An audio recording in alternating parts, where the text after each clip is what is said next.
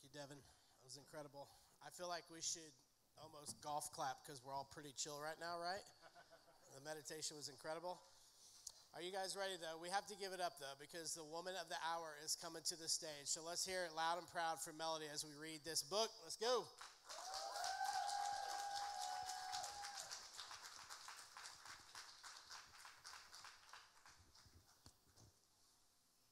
Okay. Hey, everybody, I'm back. I missed you guys. Did you miss me?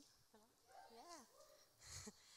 Okay, I'm going to get serious now. And again, if this gets a little heavy and you guys need to take a break or go outside or step out, it is totally okay. I will not be upset. I totally understand. So here we go, hopefully. So a lot of you may or may not know I ran away from home at 16 years old.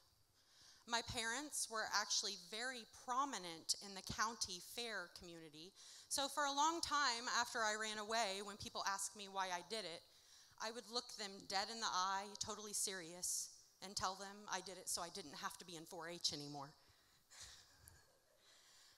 Looking back, I think I obviously did that because it was much easier to make a joke than to say the truth out loud. That my sister's 20-year-old boyfriend had started molesting me at 12, and I thought she hated me for it. I thought my parents hated me for existing. I thought no one wanted me there, so I left. My book begins on that cold night when I thought that I would gain my freedom by running away. So it begins with Runaway Home. Did that, I don't know. So that wasn't supposed to happen. Help, Brian, thank you. All right, Runaway Home. I feel so trapped. My small light floods the entire room with brightness. There are no sounds except the humming of the dryer downstairs. I get up. I know it's time for me to go. As I walk, I feel my mind lighten. I take one last look in the mirror. I look different, not myself. I pick up my things, and though they are heavy, they feel light compared to the weight on my heart. I walk down the long, dark hallway, and I don't look back. So many things are happening at once. I approach the stairs and steadily walk down with a bag in each hand. Everything is still quiet. I walk down the stairs and turn into yet another dark hallway, but this time I feel a chill. I know I may never be back. I stop to take my clothing from the warm dryer. I put them in my bag. As I approach the door, I know I can't come back once I walk out. I go through the door and the cold wind bites through my skin. I smell smoke in the air from a fire long since perished. I walk to the car and get in. I turn the key. I feel a loss, but at the same time, a great gain. Freedom. Finally, I turn on the headlights, and they pierce the dark like a sword. These are the lights I will always follow, because these are the ones that truly take me home. Just driving.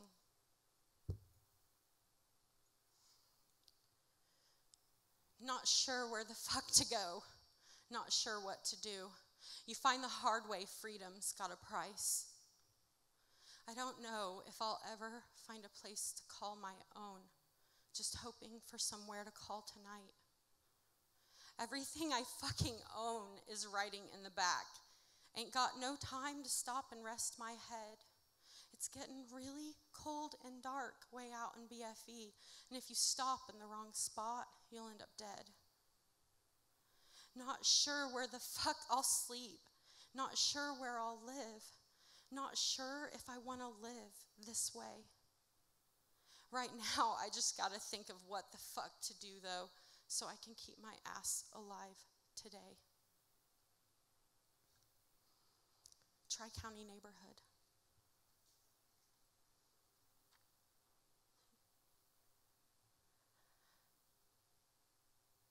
Drive town to town looking for food to calm the drugs down in our stomachs. We take what we get in this tri-county hole, beg, borrow, or steal, and they love it. Because when we get our kicks, they get theirs too, and they act like they're all up above it. They all sling their shit at us so fucking much that we all look like we've been out mudding. But what can I say? We waller in it, writhe around in the shit on our bellies. It's easier to slither through these sleazy streets. Got a better idea, you can tell me. But I'm here to tell you, it's beat 'em or join 'em, so you better be fucking good. Because you won't walk away. Nobody leaves this fucking Tri-County neighborhood. Chestnut and 4th. Deep down in this shady motel, on the corner of Chestnut and 4th. The walls move 24 hours a day, and nobody there's seen the Lord. A counterfeit tabula rasa in a town known for being just small. But the only thing further away from the truth is how far the cops are from the law. In the streets, the meth whores and their daddies slither around sniffing for tricks. And there's no fucking discrimination, no fucking such thing as just kids. The days just keep on getting longer, and the cold winter nights scurry close. And all of the residents trapped in that place are running away from their ghosts. And the smell of the aged, rotting flesh that piles up so deep in their closets brings them together and keeps them from leaving like pheromones sprayed round in a brothel. Yet somehow, there's always a room left. That vacancy sign's always on.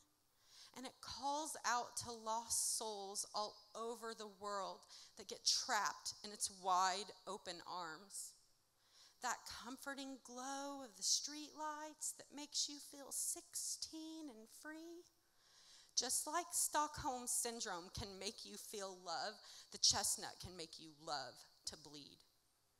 And me, I'm not really no different, wandering in off the streets. A part of me's still right on back there and don't know if I want to leave. From that little old sleazy motel room on the corner of Chestnut and 4th, where the walls move 24 hours a day and no one can save you but the Lord. I left all my innocence back there on the corner of Chestnut and 4th. I just can't remember what my life was like before I walked right through that door. Before I stepped into that cold room on the corner of Chestnut and 4th, where the walls move 24 hours a day, but you'll never move there no more.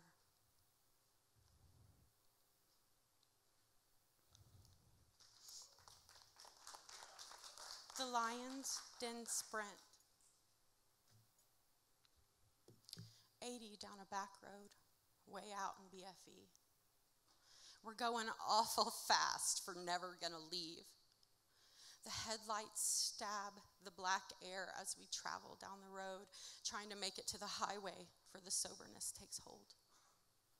The pigs are staking out the sides, but we're one step ahead, because we don't want to go to jail, but we don't care if we're dead. Tree skeletons engulf us as they fly by dirty windows. This old back road's full of evil, but there's always room for more ghosts. Old Smoky's gaining on us, but our luck's still holding out like the government holds water when the nation's in a drought. Just a few more hills and hairpin turns are coming up ahead, and that pig might still be gaining, but we don't care if we're dead. That road might curve before us, but our speed straightens it out, and we've lost that fucking porker for a second of his doubt. We lock it up and slide into a driveway on the right, kill the car and hunker down and watch that fucking pig fly by. We slither back on 250, fixin' to ramble on. We're pretty sure the coast is clear, but don't care if he's gone. Because we still got that mission waiting for us up ahead. We're both almost fucking sober, and we'd rather be dead.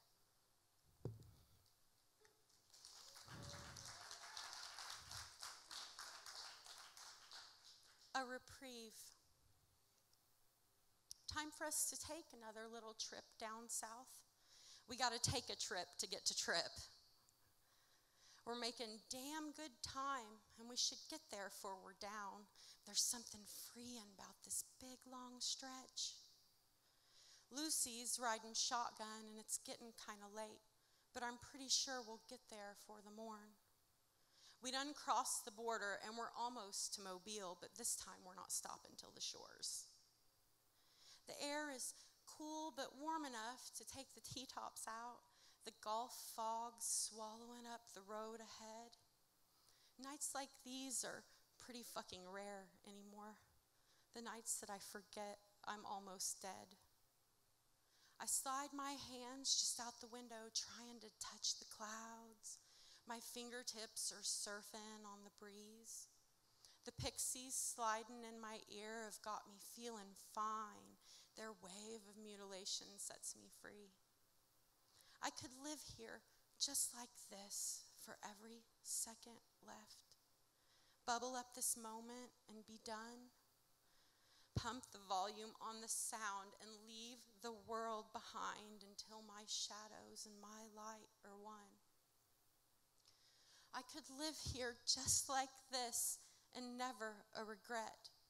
Never think about the things I lost. I could live here just like this and leave the world behind. Just me and Lucy and this Gulf Shores fog.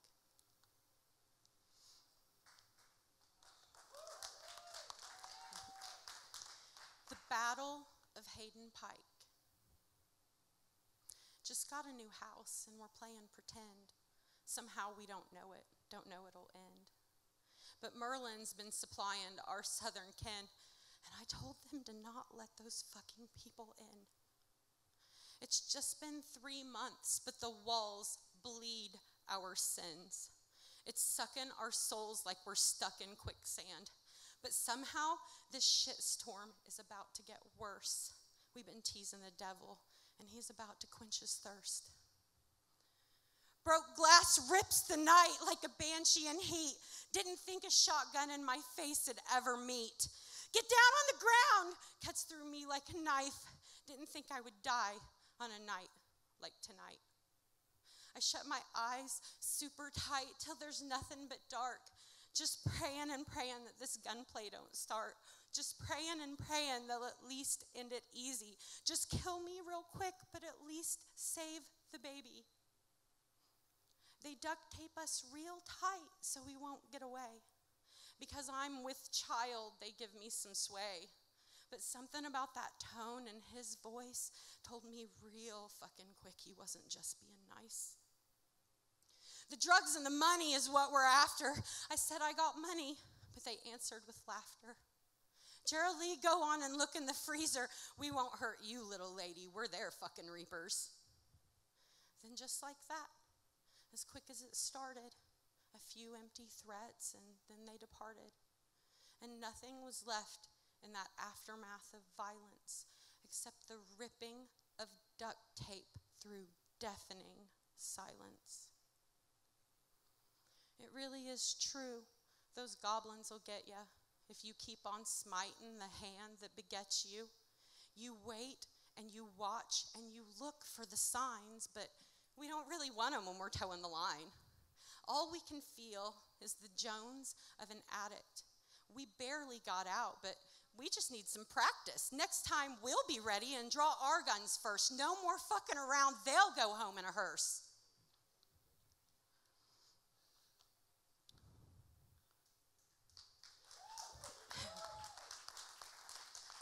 Just another night, AKA, hey, I hung out with you at that house on State Street. I'm the only one that's sober once again tonight. I just want a bit of quiet, not another fight. Because all this shit just gets real old every fucking day. I'd take my baby girl and leave, but because of her, I'm staying. I'm trying to whitewash all the bullshit stained onto these walls. If I don't hold my shit together, we're all gonna fall. But everywhere I go, it seems I'm just a piece of meat.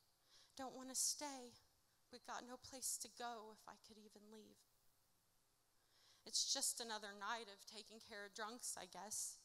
It's just another night that my whole life's a fucking mess. It's just another night that some dude knocks me to the floor while everybody in the room just watches and giggles for more. Teddy, you don't want to do this. Remember, I'm your friend. I know I gotta stay calm, but this fucker's got me pinned. Teddy, please don't do this, buddy. Please just let me go. Fuck, I know I gotta stay calm, but this shit is getting old. I'm begging and I'm pleading and I'm trying to talk him down, but he just says he loves me as he grinds into the ground. The laughing's getting louder and it echoes all around. Why the fuck is no one helping me? I try to block the sound. Teddy, please don't do this, buddy. Please just let me go. He's really not a bad guy. That vodka's got his soul. Teddy, please, you're scaring me. Fuck, now I'm gonna cry. Oh wait, that tear's got his attention. There's some life back in his eyes. He shakes his head and slowly blinks, and then he blinks again. Oh good, I think he's coming to. I think this bullshit's gonna end. He loosens up his grip and finally, slowly sets me free. I get up, dust myself back off, and then I start to clean. I really just don't want to stay, but don't know how to leave. I put the table back, pick up the glass, and mend a sleeve. It's just another night that my whole life's a fucking mess, but you're not supposed to walk away from family, I guess.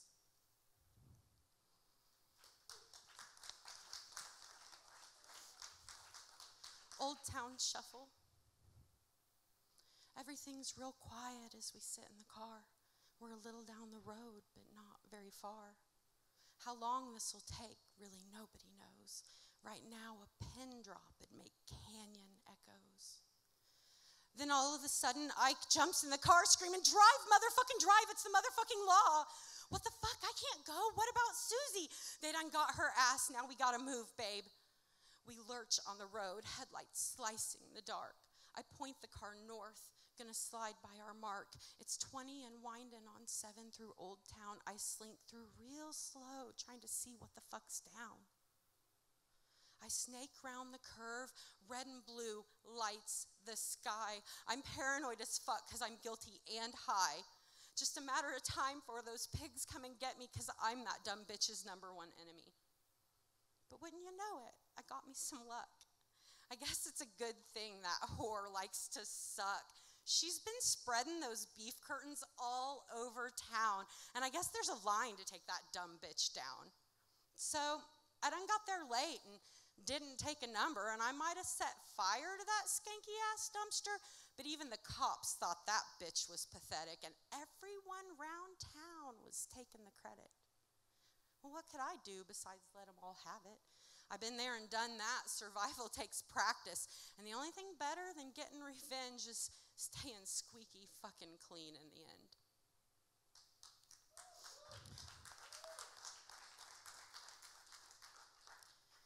Cold concrete cage. Sitting here listening to industrial crickets. Folks walking around like they're lost on a mission. But I never wanted to be stuck here this way. But here I sit, here I live, here I just stay. Factory-made melodies lull us to sleep, and anti-emotion pills hide what we keep. But what I keep doesn't need hid every day. But here I sit, here I live, here I just stay. And again I hear humming of industrial crickets, lost souls all around me just getting their fixes. Use and repeat at least twice a day to get through this shift in the least feeling way. top-level merchandise buys out our souls, and we keep right on grinding, just trying to fill holes. Subconscious bribery does us a favor, and we just sit numbly wishing for a savior. I just keep praying for God to set me free. I can't do this again. Why won't he just kill me? I'm trying to be good, but it feels so alone. Don't make me live in this cold concrete home. It's past 20 years now, and I'm still here grinding. Don't even think no more, just obey blindly. Fuck, my life's gone now, and soon it's my soul. This industrial nightmare is swallowing me whole.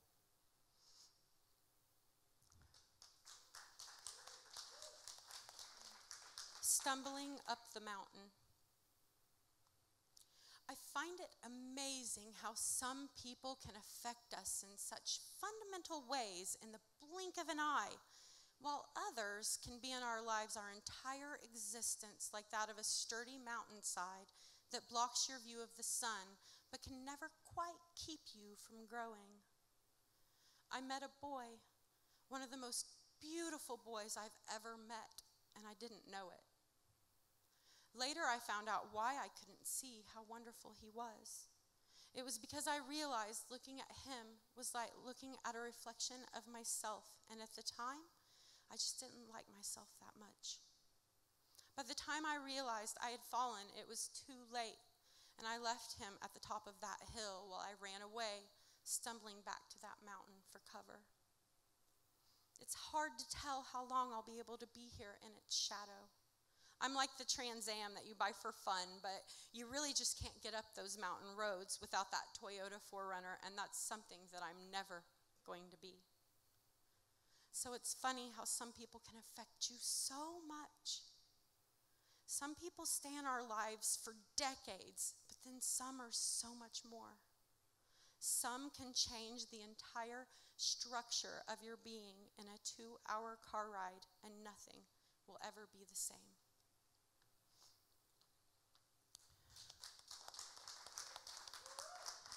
Ode to the beginning of the end. Am I too far gone to make it? Too late to be saved? Will I ever feel what stable's like? All these places that I run just trying to escape. Detroit, the coast, New York's the same alike. This acrid doom, it follows me most everywhere I go, and I'm just looking for a friendly hand. How much further I can go is anybody's guess. I'm trying and fucking doing the best I can. I heard salvation's hiding in the eye of this here storm, but my red eyes are swallowed up by hate. This cruel-ass world has swallowed almost everything I love, and I'm about to self-disintegrate. I'm trying to go for one last savior, one last fucking dream, one last motherfucking piece of pie. And if this time this shit don't work and I just can't get out, I hope at least that I can fucking die.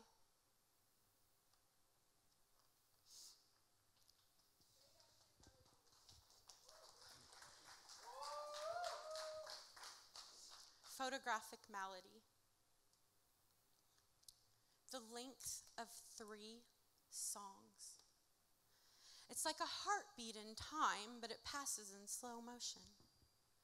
The band charges onto the stage and begins to gain speed as my eyes dart back and forth inside my eyepiece. Time crawls slowly like a train holding up traffic, but in the end it was really not even close to long enough to drink in the scene and digest. There's a whispering behind my eyes all the while as I work, creating a rhythm to my madness. It engulfs my mind and body until I succumb. Shoot, edit, repeat. Shoot, edit, repeat. Shoot, edit, repeat.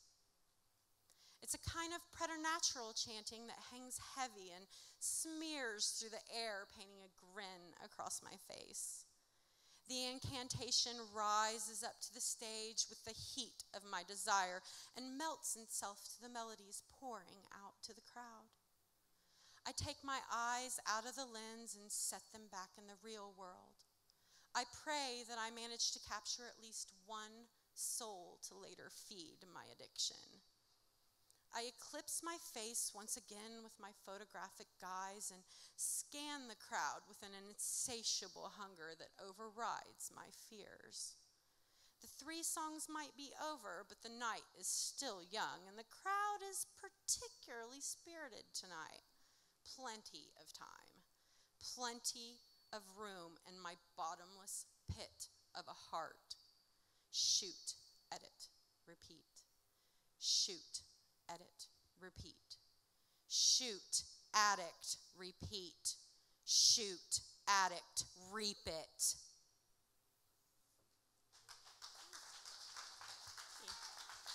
So, thank you. Thank you, guys. So that is it for my depressing material, and we can do some questions real quick if anybody has any questions.